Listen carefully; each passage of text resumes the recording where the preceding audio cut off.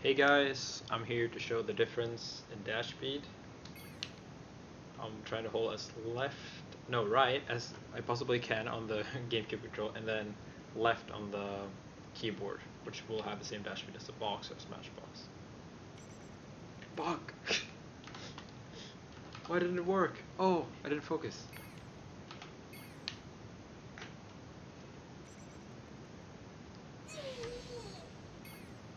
There's a 1 frame difference here in the height. You can quite clearly see it.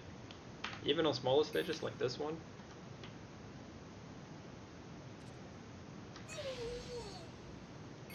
There's a 1 frame difference. The difference will be larger if you don't completely dash complete straight left. Now I'm pausing, so it's also very easy.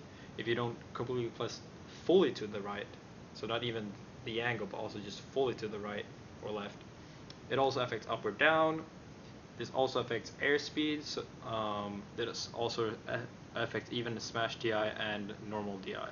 So you can literally DI further on a keyboard or a digital input.